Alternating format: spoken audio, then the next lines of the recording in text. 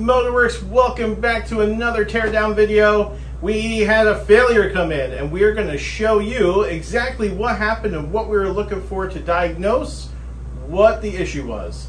Stay tuned. A little explanation of services. So Tom got our pocket port package. That's a 2J-3 package. So that includes the pocket port, valve job, bronze guides, valve job, lash mill assemble.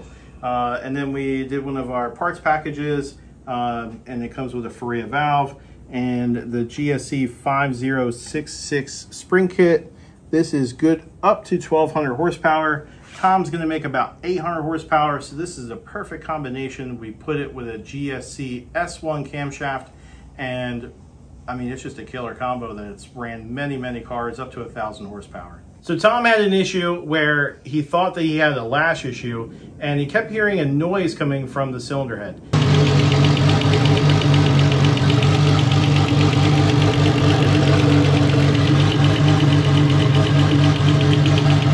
Couldn't figure it out. He was checking lash. Lash was somewhat loose, but not too crazy.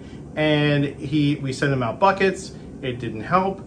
So he went and started driving the truck around, and he just couldn't get the noise to get away. He pulled the motor out. He went through the engine, put the head back on it, and it still was there. That same noise was still there. And then he got frustrated, hit us up, sent the head in. So what happened? I can tell you right now that we saw a lot of oil starvation. Now, when I say oil starvation, it could also mean contamination. So the cams showed obvious signs that there was no oil. There was a lot of contamination because there was a lot of transfer of metal. On the tip of the valve, you can see that there was a lot of pulling, and there was, the only way that this could possibly happen is if there is no viscosity in the oil. On the buckets, we see pretty much what you always see in all of these failures online is the bucket really got tore up. Now, this thing has like 6 hours of runtime, and all the buckets got tore up. Everybody pays attention to the top of the bucket. It's the first thing that they see, but in reality, I mean, this is telling you something, but the side of this bucket really shows how there is some transfer of metal to metal contact, and that is only because there was no viscosity in the oil.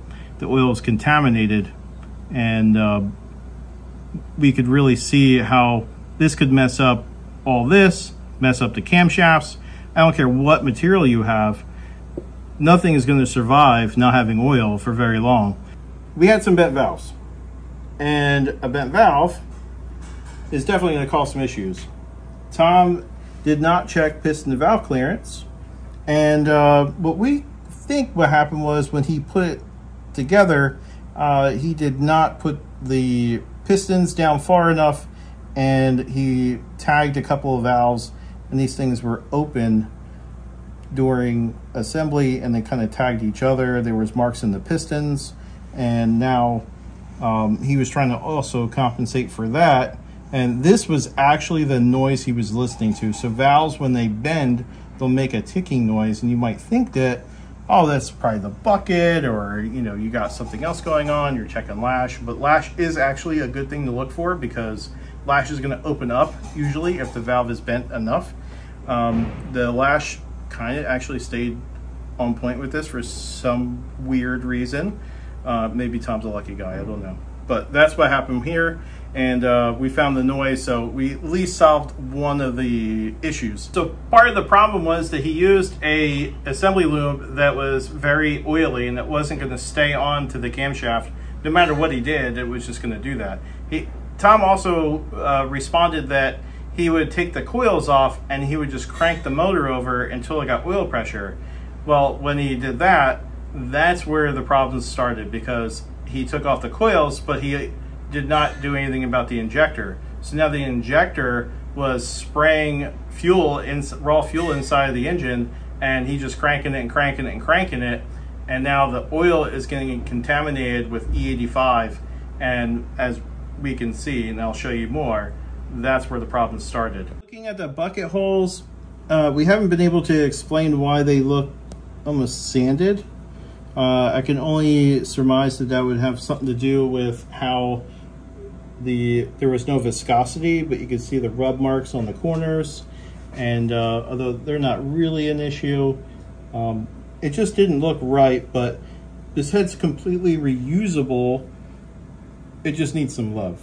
So we're going to polish up the buckets, and polish up the bucket holes, make them look right. So I know I'm going a little out of order here, but the first thing that I noticed about Tom's head was that the combustion chamber, although it was oily, it also had like a very light color to it, almost clean, but had oil kind of mixed in it. And that's when we figured out that that has to be fuel. There's no other way it's anything else. Because also the intake port was completely clean. When you start your car and it runs right, the intake port's not going to be completely clean. And his exhaust ports were full of soot. So you could tell that it was still burning and it was still going through the exhaust port, and the exhaust port was really black. And although it wasn't wet, it was very black. We could tell that there was a lot of mixing of fuels and oils and not running correctly. Another issue we see sometimes, I hear people complain, oh man, you guys never did my guides because the valve gets stuck. Well, you can see this valve here, it had a lot of striations. We can only think that maybe it has something to do with the oil, or a lot of times if you have a valve float situation, the lock will pull up on this, and you see these marks here. I don't know if you can see that, it's very tight, but they'll make marks into the lock area. The locks will like beat into the lock area, and then it mushrooms this whole, and then you cannot pull the valve out without sanding this whole area here. So it might feel like that maybe the guide's tight, but there's no way it would run like that. It's really this area here that you would have to make smaller or make it to size again so you can pull it through. The head looks decent besides the parts. We sent the camshafts out to GSC. They're gonna polish them up. So in conclusion, Tom felt like this was a good video. It's a learning experience for himself. He's a novice. He's not used to putting this stuff together. He learned a lot, and he wanted other people to see it. This is how he learns as well. The failure, if you look at them very closely, if you look at all the ones you see online or on Facebook, on Instagram, they all kind of look the same, and I've been preaching that it's an oil issue, and I think that this failure really shows exactly what I'm talking about. And when the viscosity goes away, whether it be from valve flow or the oil is contaminated with E85 or what have you, it's going to create a failure. They're all going to look the same. It's going to look like there's no oil in it altogether, and it's not the camshaft material, because it will do it no matter what. Tune in next time. Thanks for watching.